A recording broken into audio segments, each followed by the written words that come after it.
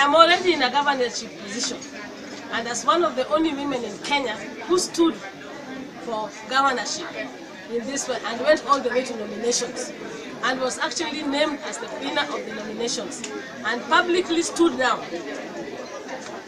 for the sake of peace for this Kisumu County.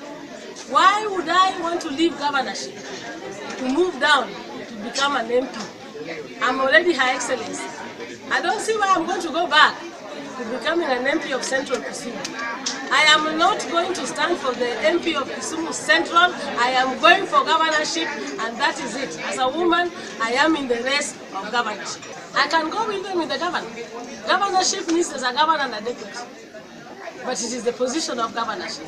Who has said that I will not go with them? Yeah? But all the men, why is it only my relationship? All the men that have come out to stand as governors, are they not affecting the relationship? In fact, right now, I am not standing. I will stand when the race is open. At the moment, I am working, because I am working with the governor, to make sure that we can bring a change that can make us go for the next elections.